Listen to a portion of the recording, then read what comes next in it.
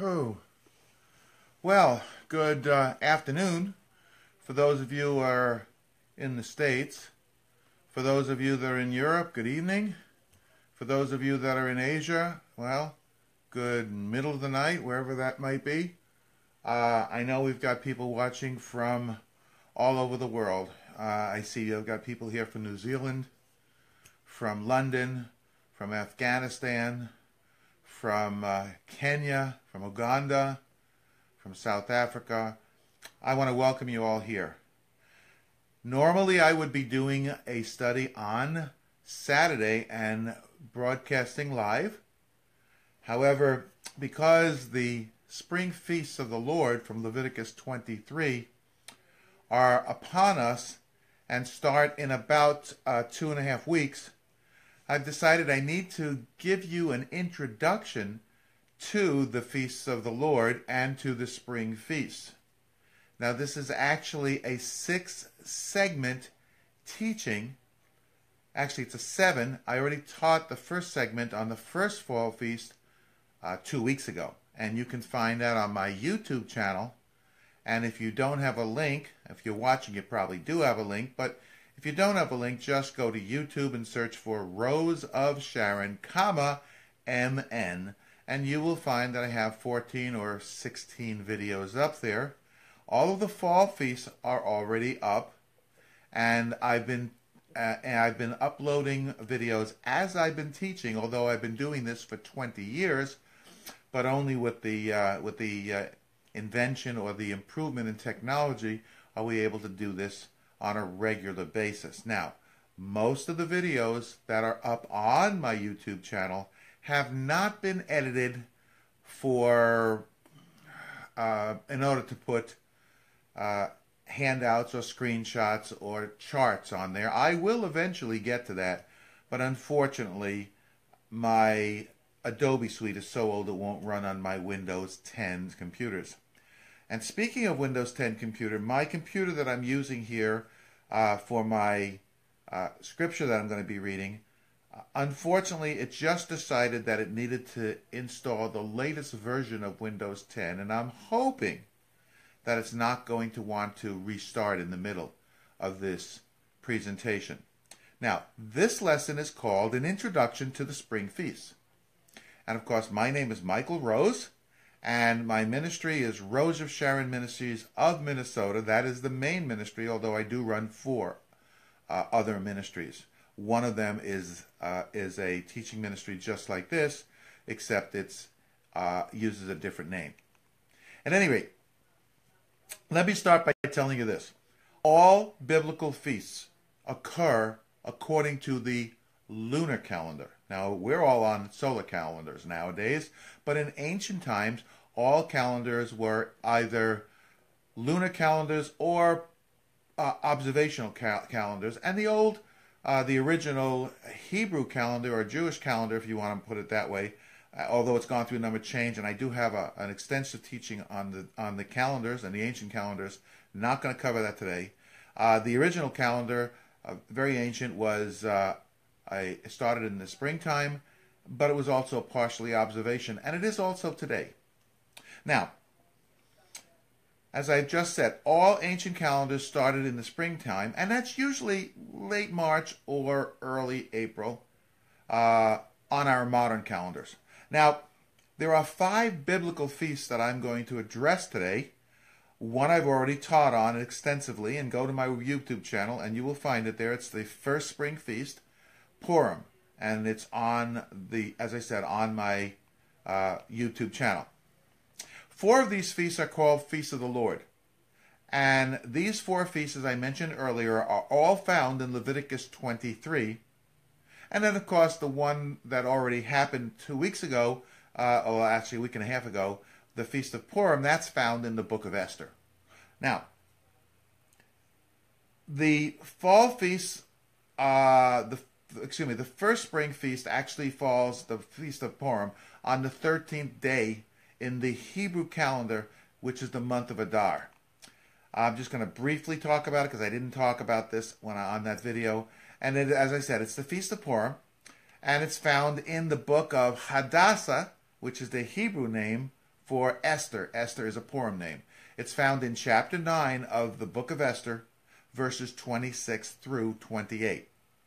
Now, I want to note, however, for those of you that will be watching this in future years, or if you're watching some of my older videos that I will eventually put up, in the Hebrew leap year, this occurs on Adar the 2nd, because the Hebrew calendar, unlike the Gregorian calendar, adds an entire month, and it does vary depending on.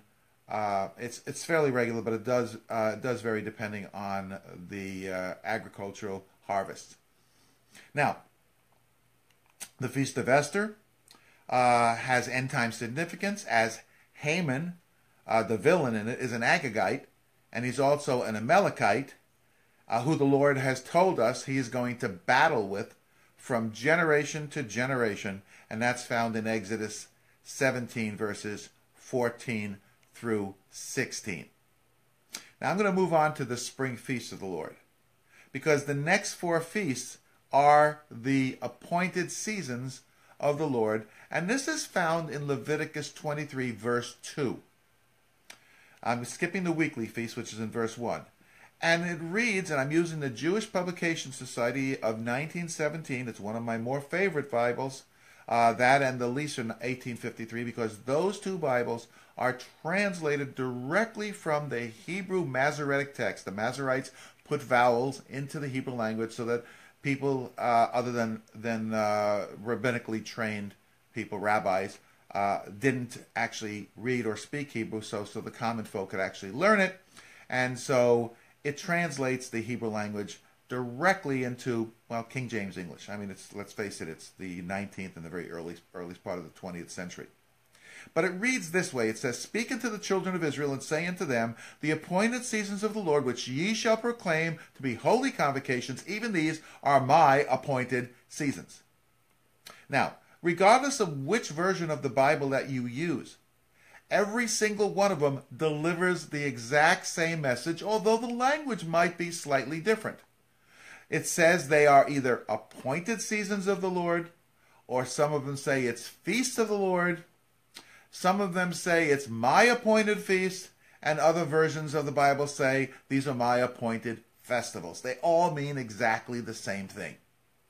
Now, this is so important that Moses, according to God's instructions, repeated it a second time 2 verses later in verse 2 of Leviticus 23.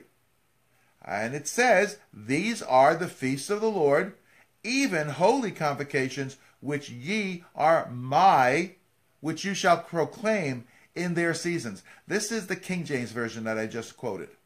Now, every version of the Bible says these are feasts. They are to be proclaimed as holy or sacred convocations or holy or sacred assemblies. Now, that's very, very strong language coming from the Lord. You got to remember, Moses is penning it, but the Lord is speaking to him and having him write it down. Now, Hebrew clearly states that these are Mo'adi Yehovah. That's Hebrew. And I do have a kind of a rule. If I do say Hebrew, something in Hebrew, I do expect you to repeat it, unless it's a whole sentence. And you don't have to keep repeating it every time I say it if I say the same word over again. But it's Mo'adi Yehovah. That translates into feasts of the Lord. Now, the original Hebrew, or I should say in the original Hebrew, the word that is actually used, if you're reading Hebrew in context, is moadi, instead of the shortened version, which is moed, which you will read as a translation from King James English in the Strong's Concordance or in the Brown Driver Briggs Lexicon or some of the other concordances or lexicons. They abbreviate it. They say moed. Now, well, moed is fine. Moed means feast. But when you put the E on the end, moadi, it makes it personal, first person personal. And who's speaking?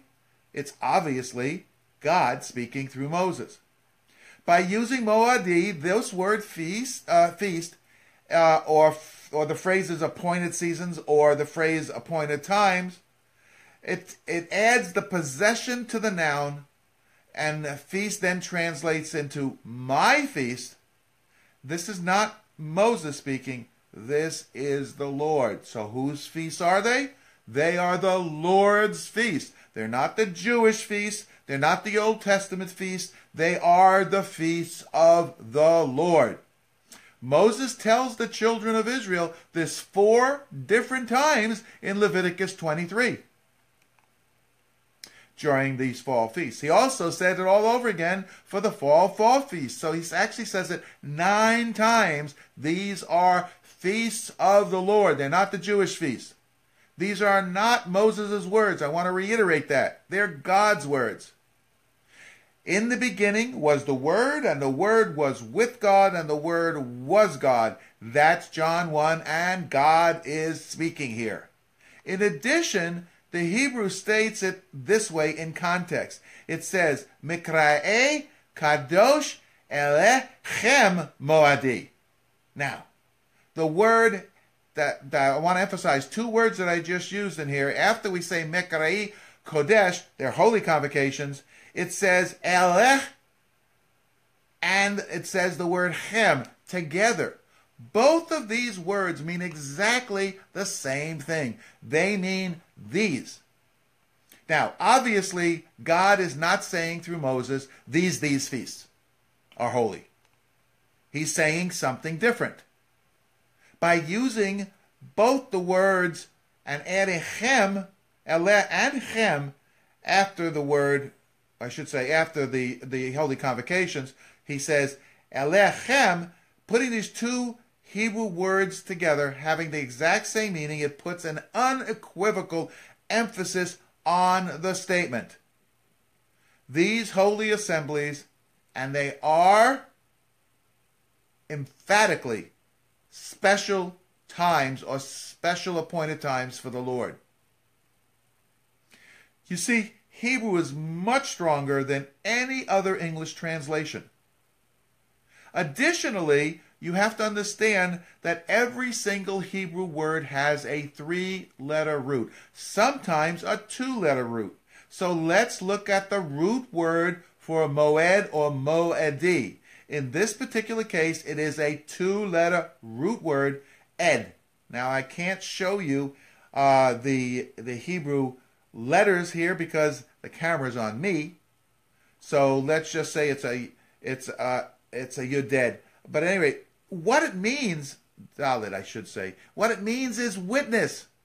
So the root word for the word moadi or moed, the Lord's feast or feast, is witness. Now, since the the spring feasts have all been fulfilled during Yeshua Jesus' first incarnation, we must be witnesses to that fact to the entire world. And I thank you that we have the whole world watching us today, or at least representatives from many, many different countries. Since the feasts are unequivocally special to the Lord, we should observe these feasts. Now, I'm not saying you should observe them according to rabbinical tradition, but I'm saying they should be observed. And they should be observed as a witness to the prophetic fulfillment of Yeshua, of Jesus' incarnation as the Mashiach ben Yosef, which means Messiah or the Christ, the humble servant. Now, when he returns, he will come as the Messiah or the Christ, the conquering king. But he came the first time, he came as a servant. Now, you might say, well, I'm not an Israelite. The Old Testament was written for the Jews. Or I'm a Christian. And I know that some churches and some church denominations teach that the Old Testament is not for you or us, if you're a part of that, or that the Old Testament is for the Jews, or that the Old Testament God was a vengeful God and the New Testament God is a loving God. And there are 3 scriptures in the Bible, 2 in the Old, one in the Old, 2 in the New, that says God is the same yesterday, today, and forever. It's the same God, and I taught about that this past Saturday. So look up this past Saturday's teaching. You'll find it extremely, extremely interesting and fulfilling. Jesus did fulfill the Old Testament, some of them say. Well, if you were not born of a Jewish parents, or two Jewish parents, or one, it doesn't make a difference, you've been grafted into the olive tree. You see, the Jewish people is a metaphor, and we find it or I should say the word Jew is a metaphor for the Israelites. And we find in Romans 11:17, we find this verse. This is the ESV version I'm reading. But if some of the branches were broken off, and you, although a wild olive shoot, were grafted in among the others, and now share in the nourishing root of the olive tree. And the Bible, your Bible, was a Jewish book. Both the Old and the New Testament writers were all Jewish. The prophets were all Jewish. Mary and Joseph were Jewish. And yes, Jesus is Jewish. I know that shocks some people, because I know that some missionaries over the last several hundred years have taught that the church replaced the Jews. Well, if the church replaced the Jews, what book are they using?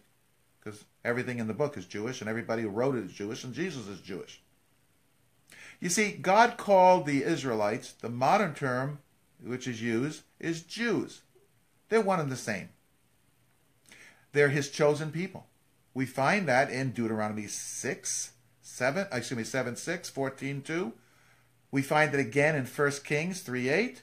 We find it in Psalms 32:12, 89:19, 105:43, Isaiah 43:20, and many other places in Scripture. We are called, and I am a Jewish believer, we're called his chosen people. We're also called the apple of his eye. That's also found in Deuteronomy 32:10, Psalm 17:6, Proverbs 7:2, Lamentations 2:18, and Zechariah 2:8. So you're finding it in the Bible that you read, unless somebody has changed the words. And that is true for two denominations that are considered Christians, but I'm not going to get there today. You see, the words Jew and Israelite describe the exact same people. The word Jewish is a colloquialism used to describe the children of Israel, or the descendants of Abraham, Isaac, through Jacob, during the Roman occupation of Jerusalem and their surrounding territories. Now, don't misunderstand me.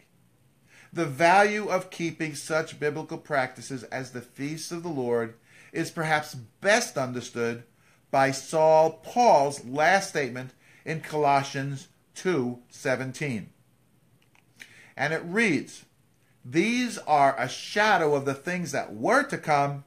The reality, however, is found in" who? Christ, the Messiah. These are a shadow of things to come. This means that the feasts were prophetic to Paul, and they are reality to us as they have been fulfilled. At least the spring feast. The fall feast have yet to be fulfilled, and I encourage you to go to my YouTube channel, Rosa Sharon, MN, and you can see how I believe Yeshua, Jesus, is going to fulfill the fall feast when he returns. Now, most Christian pastors teach that according to Matthew 5:17, Jesus abolished the law. This is incorrect.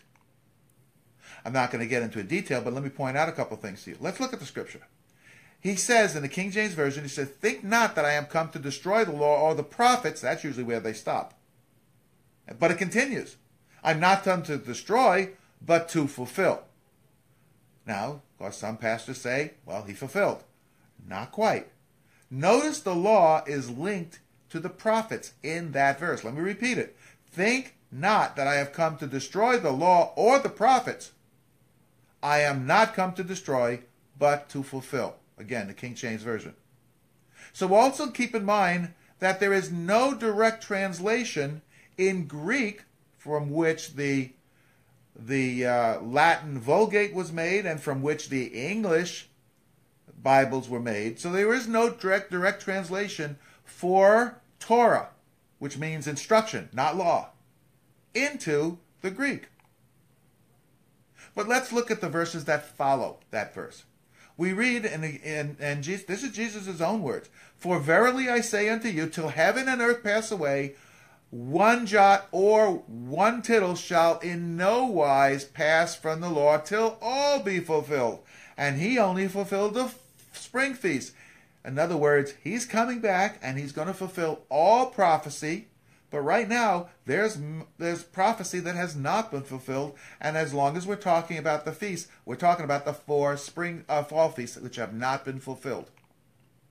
And then he goes on to say, he says, "So whosoever therefore shall break one of these least commandments and shall teach men to do so, he shall be called the least in the kingdom of heaven. But whosoever shall do and teach them, the same shall be called great in the kingdom of heaven." This is Matthew 5, verses 18 and 19. The verse we read before was verse 17. However, let's look at the verses that follow, and these are Jesus' words. He says, "For I say unto you, that except your righteousness shall exceed the righteousness of the scribes and the Pharisees, ye shall in no case enter into the kingdom of heaven." Now I want you to understand, the word Torah is instruction, not law. Now he did abolish all of the instructions or guidances concerning sin sacrifice, but there are some issues that we have to deal with, and I'm going to deal with how do we get forgiveness in the next video that I'm going to be doing. But let me go on to this one. Let me read verse 21. So I'm going to say to you, I'm going to read verse 20 again. "For I say unto you, and except your righteousness shall exceed the righteousness of the scribes and the Pharisees, ye shall in no case enter into the kingdom of heaven. And you know what's interesting? Is I don't ever recall more than 2 pastors in my over 30 years of going to churches since I became a believer that actually even read or talked about that verse. But what's verse 21 say? He says, "Ye have heard that it was said by them of old time, Thou shalt not kill. And whosoever shall kill shall be in danger of judgment." This is Matthew 5:21. But listen or read what comes. "But I say unto you, that whosoever is angry with his brother without cause shall be in danger of judgment. And whosoever shall say to his brother, Reka," which means you or worthless one, "shall be in danger of the council. But whosoever shall say, Though fool, shall be in danger of hellfire." This is Matthew 5:22.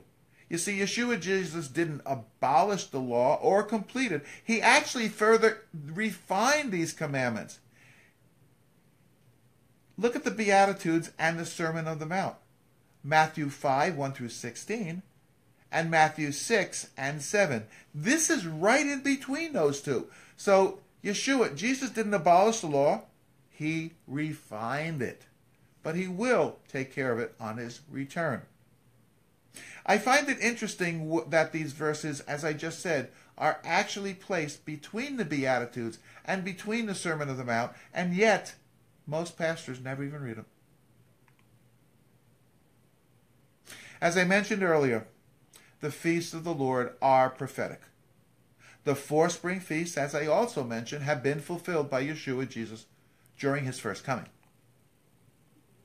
During his ministry, his death, his burial, and in his resurrection, he fulfilled all of the spring feasts that we find in Leviticus 23, verses 5 through 22, and in the book of Joshua, chapter 5, verse 10 and 11. I'll explain why I put that in there, or why I just mentioned it.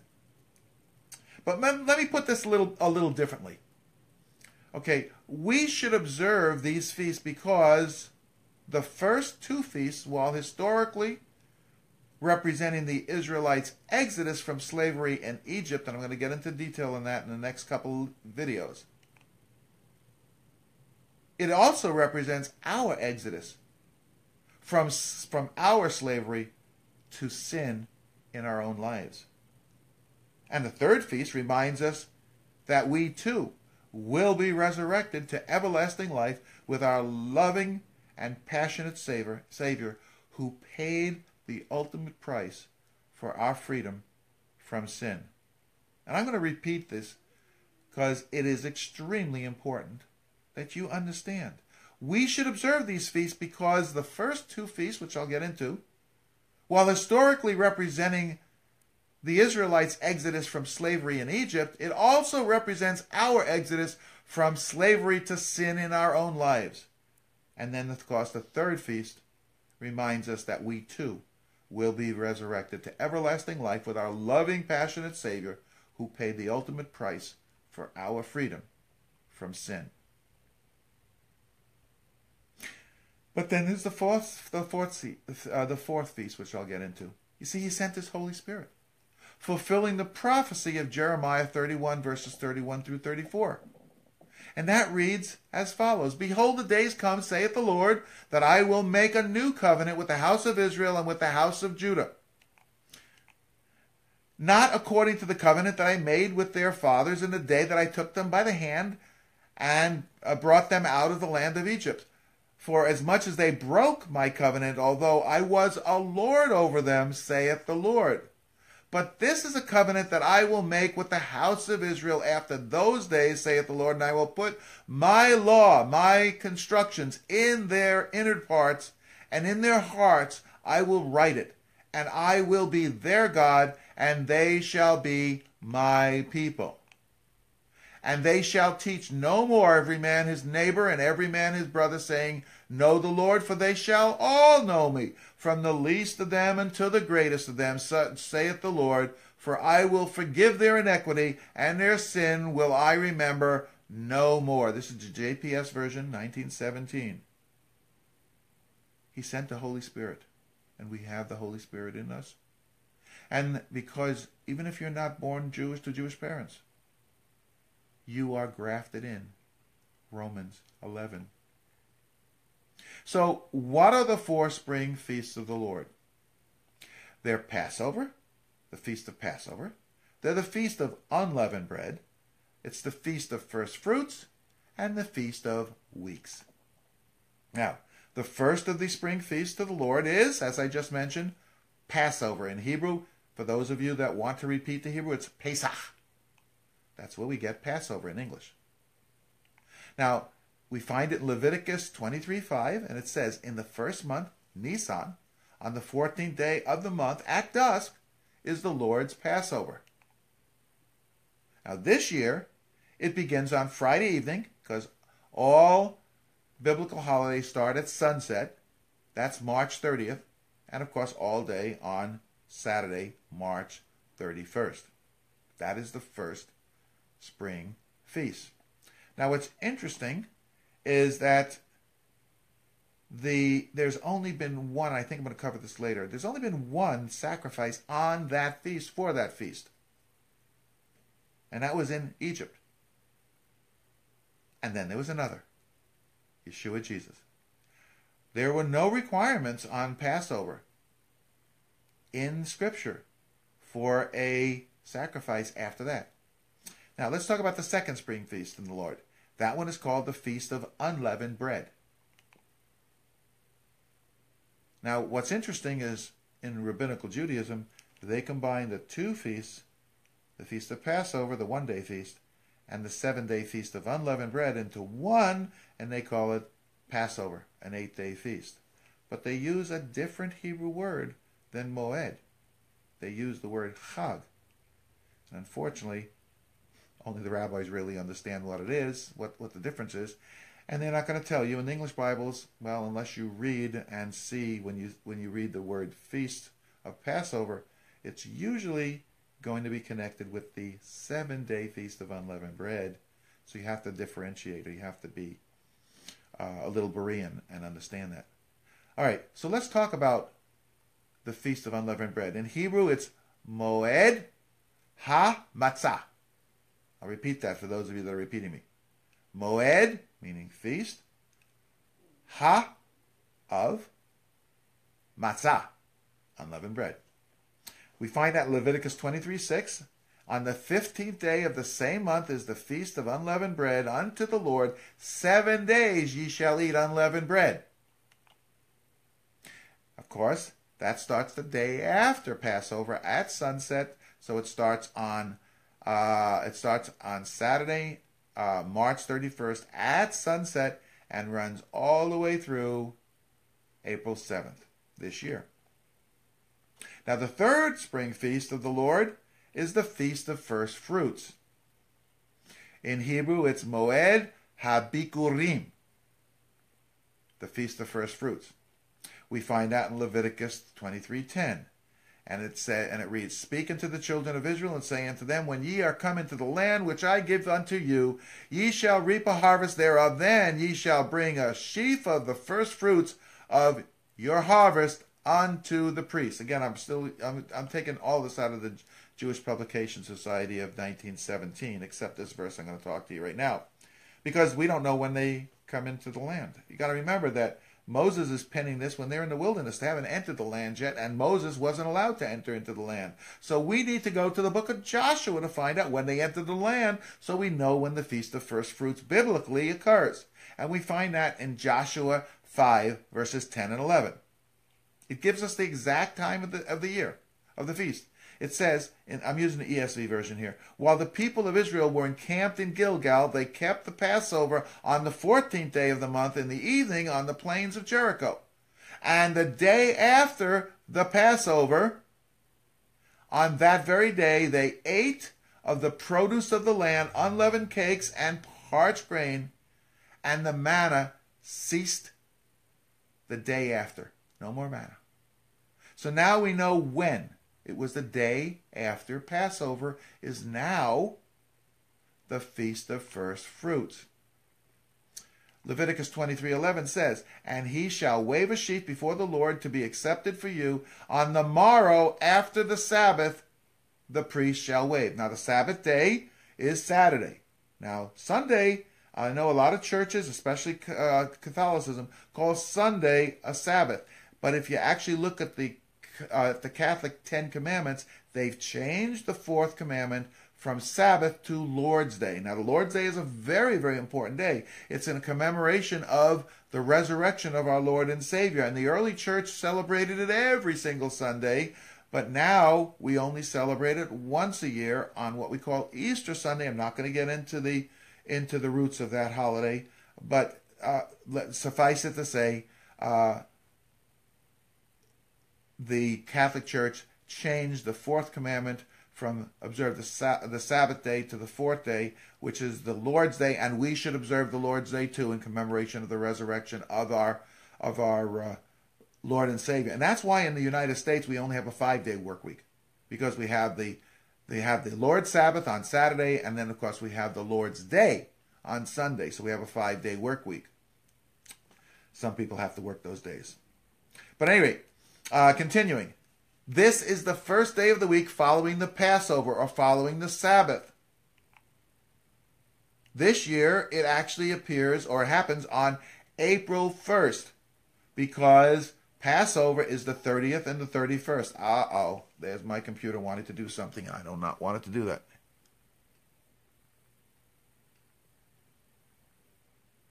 Sorry. Change it. All right, so let me get back on my train of thought, because the computer wanted to restart and I just told it not to. So Passover this year is on Friday night and Saturday. So the day after the Sabbath would be Sunday, which would be April 1st. And guess what? That's Easter Sunday. Yes.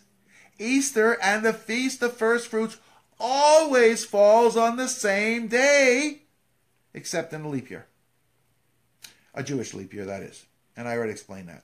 We had, I didn't say that. I just said the month of Adar. And we have Adar 1, and in a leap year we have Adar 2. So we have 2 months with the same name, a 1 and a 2, and that actually moves Easter back an extra month. Or I should say, well, it moves Passover back an extra month, so Easter comes early those years. At any rate, we read in 1 Corinthians 15, verses 19 through 21. I'm going to use the King James Version here.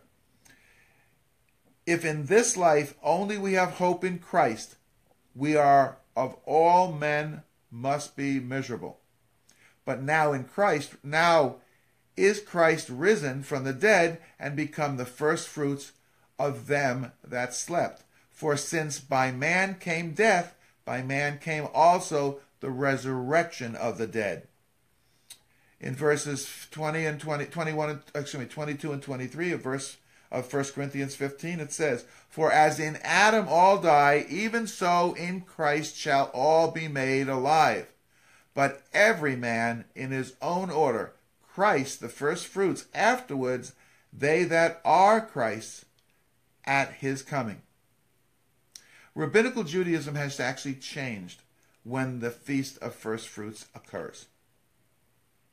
If you have any Jewish friends, this might be a talking point for you to talk to them about. See, in doing so, the Feast of First Fruits in Rabbinical Judaism occurs 1 week later in order to hide the realization that Jews, or from Jews, that Yeshua, that Jesus was and is the Messiah, the risen Messiah. The rabbis have done this because only the most orthodox or rabbinically trained Jews actually understand the difference between the two different words I mentioned earlier, Moed and Chag in Hebrew, which are both translated into the English word in the English Bibles as feasts, where actually one of them really means celebration. Chag means celebration. So, and feast or Moadi refers to the Lord's appointed seasons. So English readers of the Bible have the same amount of difficulty as Christian readers do, because they don't really understand or don't know the Hebrew, and they don't see a distinction. So let's talk about the fourth feast. The fourth feast of the Lord, of the appointed seasons of the Lord. This feast is called the Feast of Weeks. The Hebrew is Shavuot. For those of you that are repeating, it's Shavuot. When you speak Hebrew, the accent is always on the last syllable, unless I say otherwise, and unless I mispronounce it. You see, this feast occurs 7 weeks after the Feast of First Fruits. So in Greek, we use the word 50, or the Greek word for 50, which is Pentecost. So the Feast of Weeks in Hebrew is Shavuot, and in Greek is Pentecost. In Hebrew, it's Moed HaShavuot, the Feast of Weeks, or, as we already said, Pentecost, found in Leviticus 23:15.